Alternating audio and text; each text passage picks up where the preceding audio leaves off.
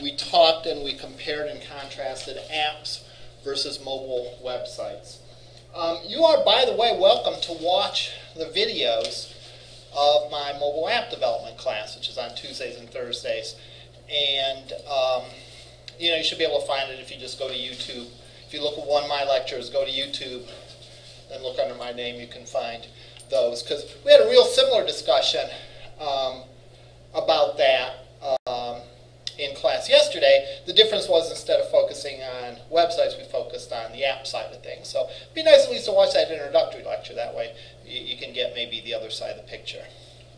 And the conclusion that you should come to, all right, is that this is a real mess. All right? Because you have two equally,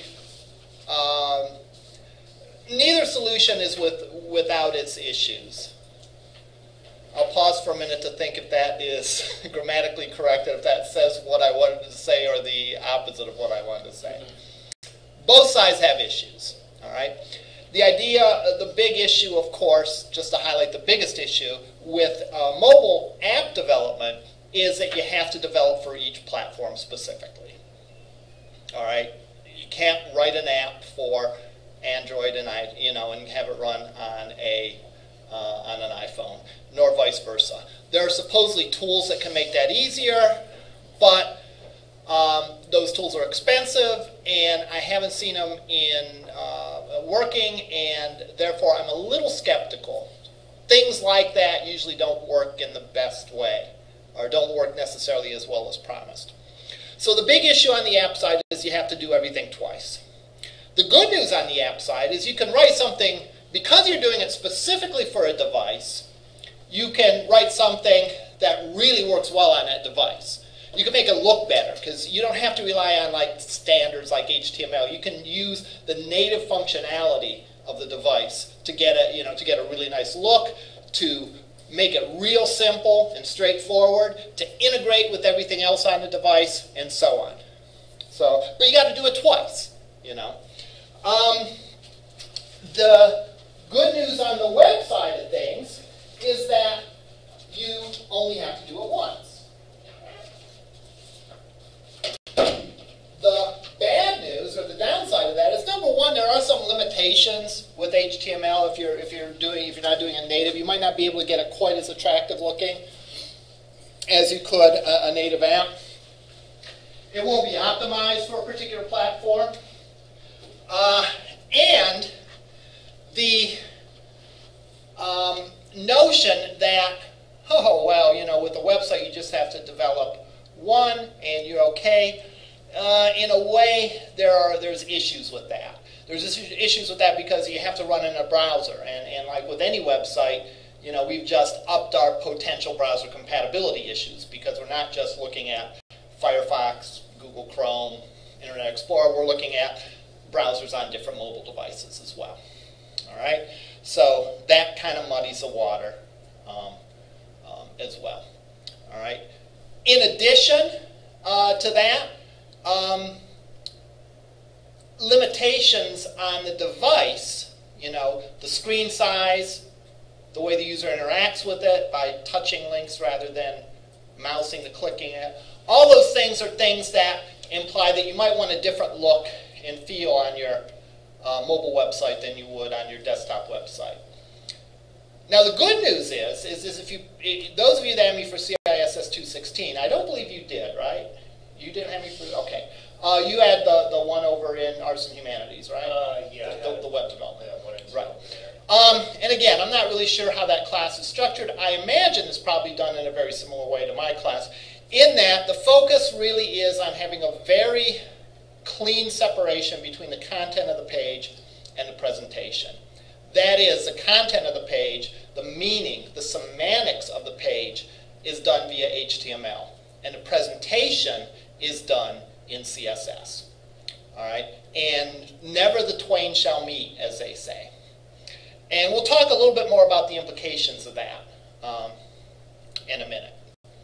But again, you have browser compatibility issues, the potential for that. In addition to the limitations of the device, smaller screen, touching rather than using a mouse, though, keying information in. You also have the fact that people on a mobile site are apt to have different goals than people visiting the full site. So there might be motivation, even though the promise is that you could develop something that works in both platforms, both mobile and desktop. There might still be a motivation to develop something that, a different site for the mobile as opposed to the desktop. Now, there's different things that you can do, of course, to share content and to mitigate some of that designing things twice, but I'm getting ahead of myself on that. All right, back to presentation and content. Again, this is a topic that I really try to stress in my web development classes, and sometimes it's not immediately apparent to students why this is so important. For the projects that we do, develop a web page, what difference does it make to put a break tag in, for example, as opposed to using CSS to increase the margin? Well, the difference is the break tag is a 100% appearance-related tag. That's all it does is it puts space. It has no meaning. All right. Likewise, the center tag. If you want to center some text, use a center tag. That is 100% appearance-based. All right. And we're not going to use those. All right. We're not going to use those. We're only going to use HTML tags for semantic. And what do I mean? The word semantic relates to meaning, as opposed to presentation. The content we're going to do in HTML, as opposed to the appearance.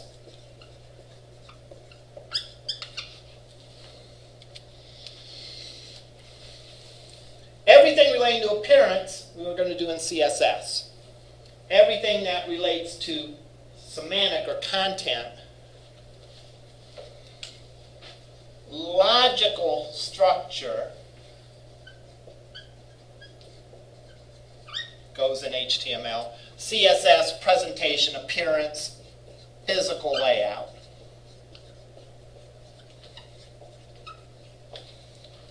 This is like our starting assumption. And I'm talking about it today.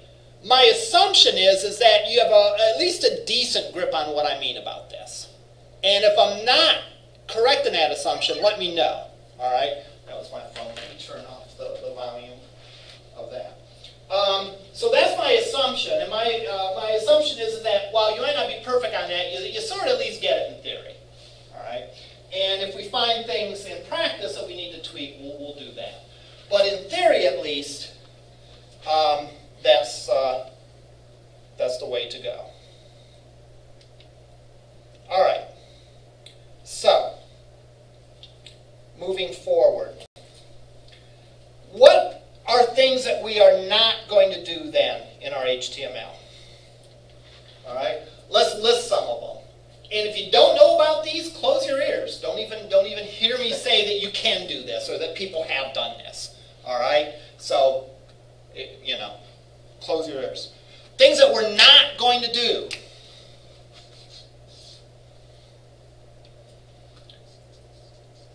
No tables for layout. That's one of the big sins of previous styles of web development.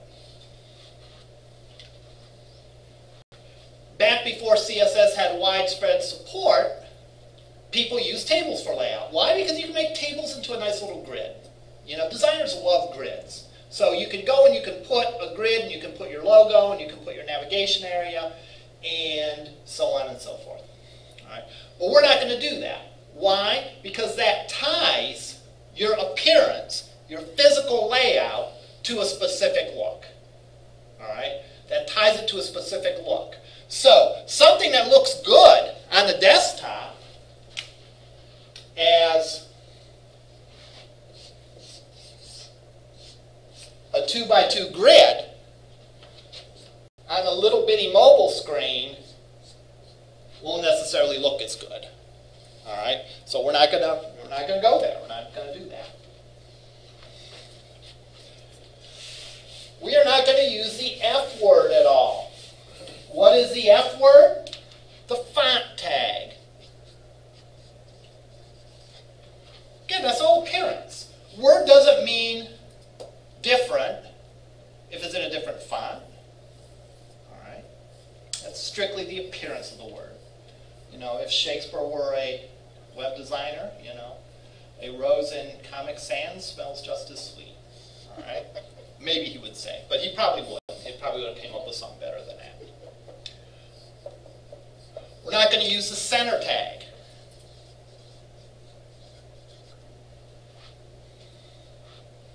We're not going to put align attributes.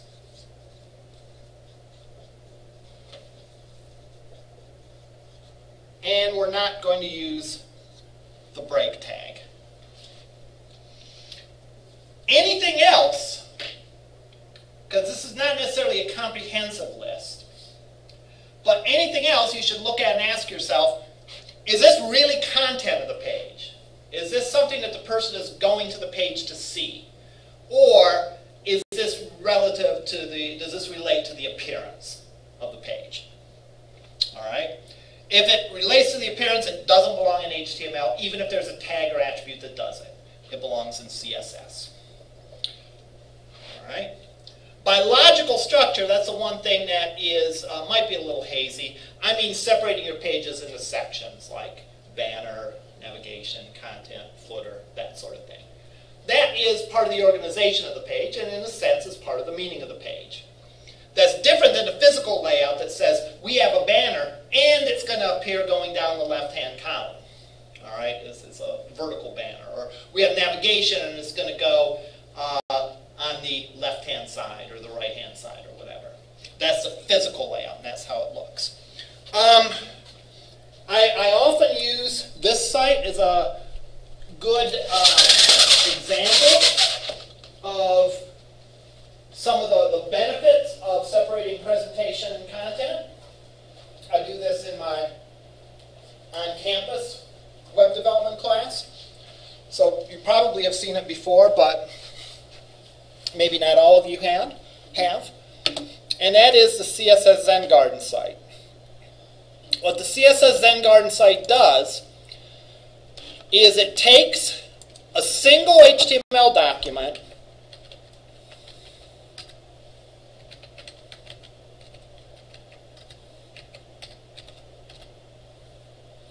and displays it differently using only changes to the CSS.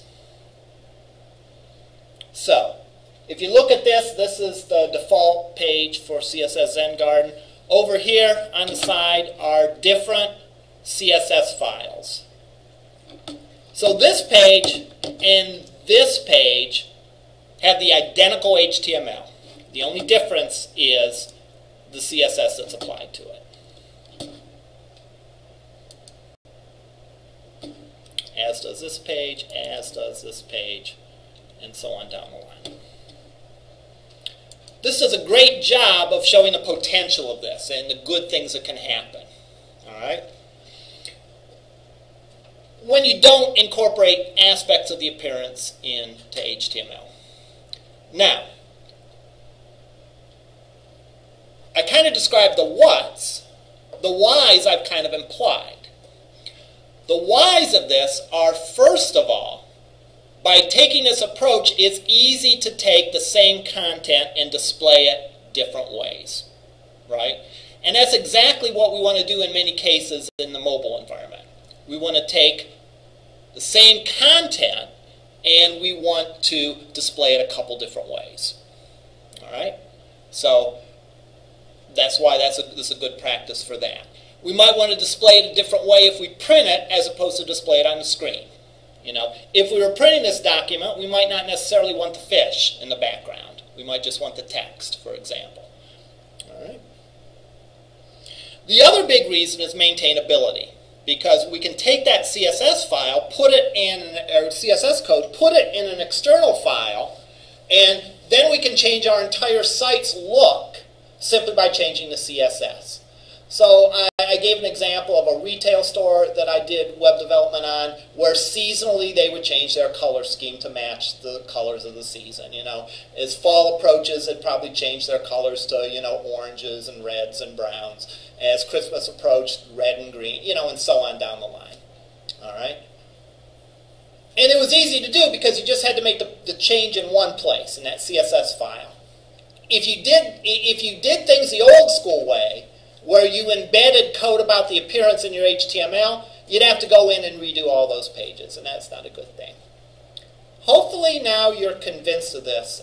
Actually, hopefully, my hope is that you were convinced of this before, all right? And this is just a reminder, all right? And this is like the starting assumption. But if you weren't convinced before, I hope that you are now, all right?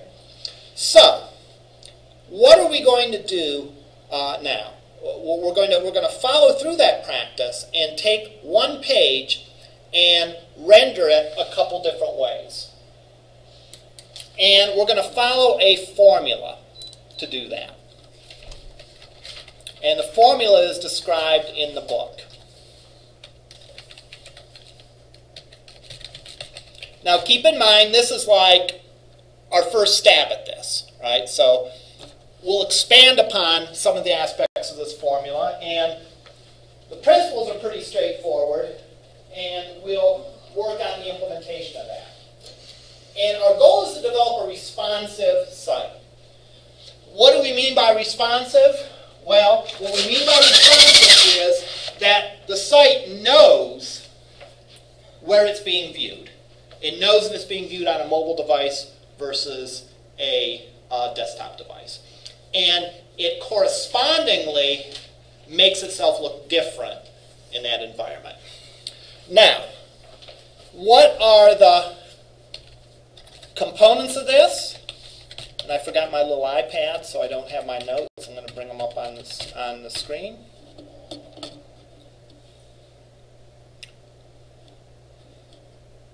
The components of this are, first of all,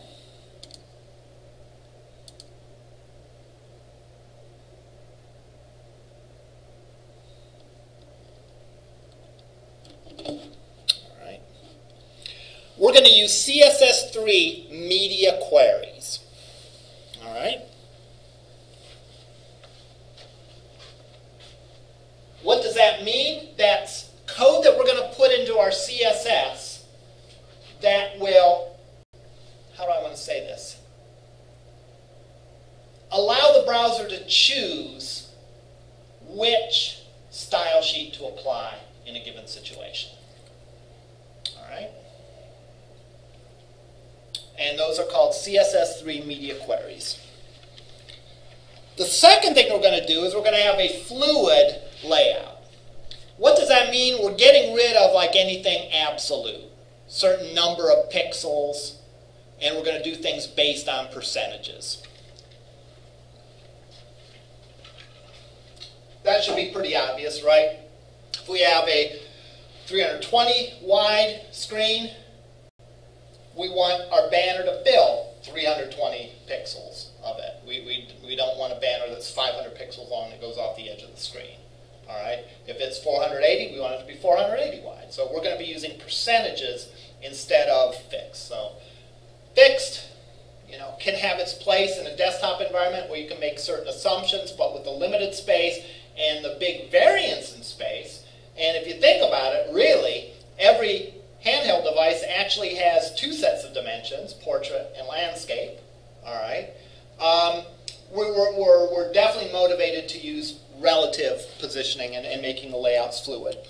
Last but not least, we're going to do similar things with images. In other words, we're not going to put an image on the page at just a certain size. We're going to specify the size of the image fluidly. All right. Based on the size of the device and the size of the browser window.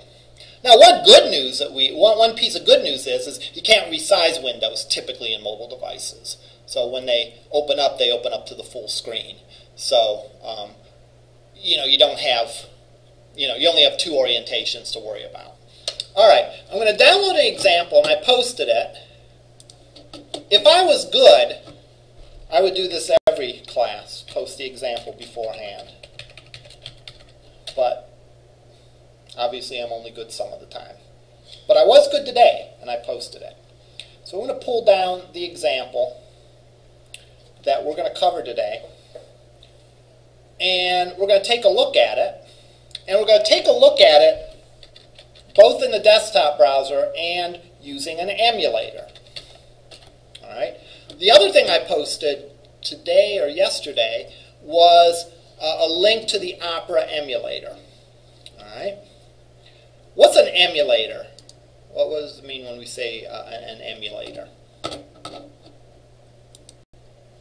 Any ideas? I don't know about general terms, but you probably can. It gives you a sense of what it's going to look like in a different. Yeah. An emulator is a tool that simulates an environment. In other words, how many mobile devices are there out there? There's a bunch of them, right? Pretty much, no one could afford to buy one of every mobile device and test it. All right. A few people might try to prove me wrong on that. Yeah, well, there always will be those that do that. Therefore, an emulator is an application that essentially imitates or emulates a particular mobile platform. And that's very useful in terms of testing. Now, I will say that you shouldn't be fooled if it works in an emulator that it's going to work. Remember, this is just like it's like a pretty good estimate that it probably will work, because especially if the emulator is good, and the Opera mobile emulator is reportedly pretty good. Yeah, it'll do a good job of showing you what it's like. But remember, that's not the real environment. That's a simulation of the environment. Just like a flight simulator might be very realistic. It might be very useful in training people how to fly. But I'm sure the actual experience of flying a plane is different than riding in a flight simulator. All right, I downloaded this application, and what I'm going to do is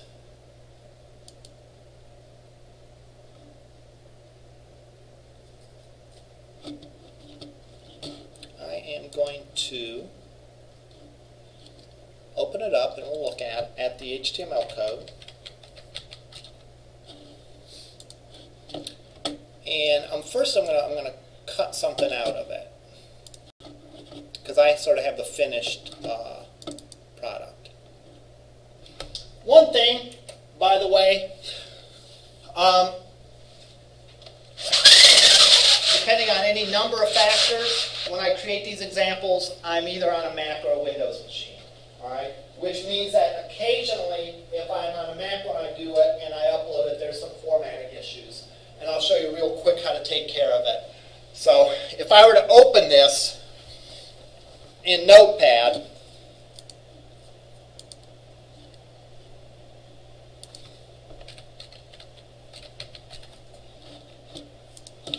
you'll notice that everything gets smashed onto one line, just the way that the Mac handles carriage returns as opposed to PCs.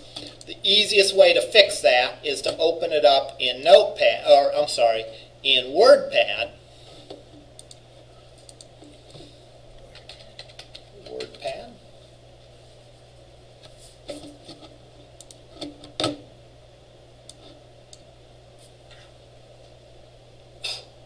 Or not.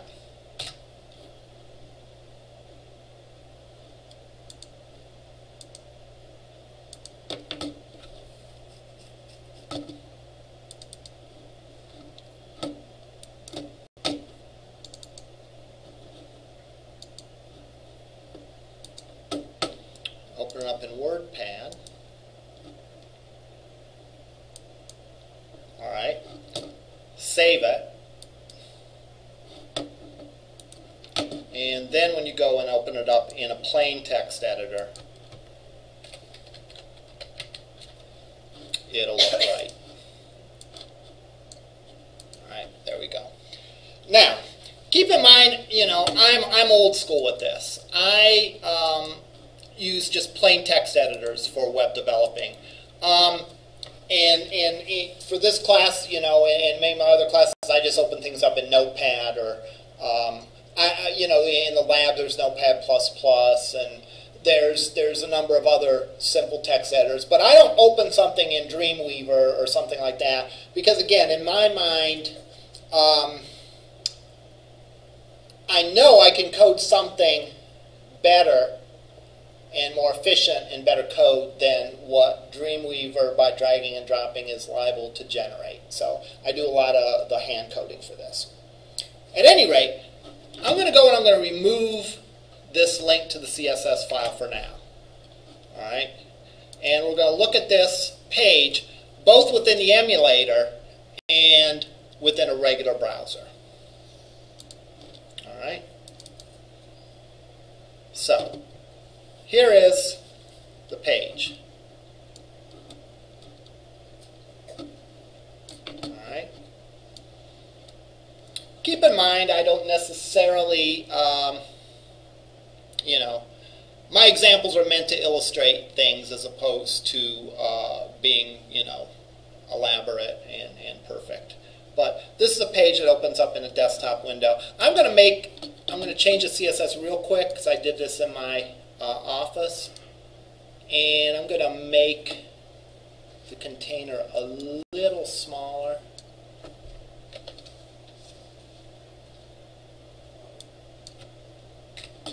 Just so that we can maybe see the little background image. Yeah, or not.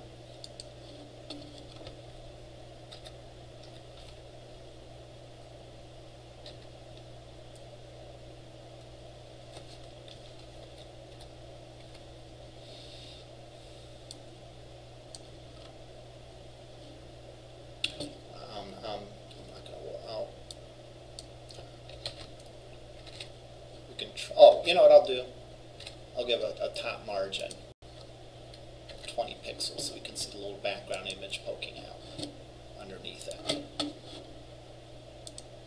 we go. Or you can see a bit of the top. There's a background image there. All right. So that's how this page looks in a desktop browser. All right. Let's open this up in the emulator. So let's go and start the Opera emulator.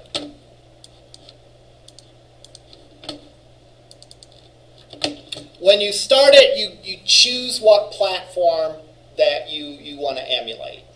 All right, so you can run through all these different ones.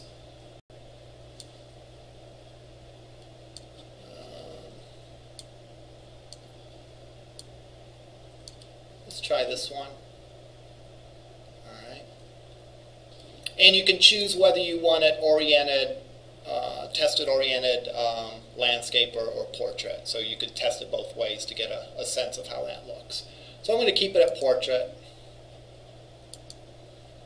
Now once you do that, then you can go and you can browse the web via a mobile device, or pretend to do it via a mobile device.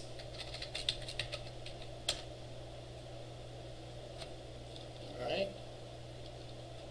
There's Google on a mobile device.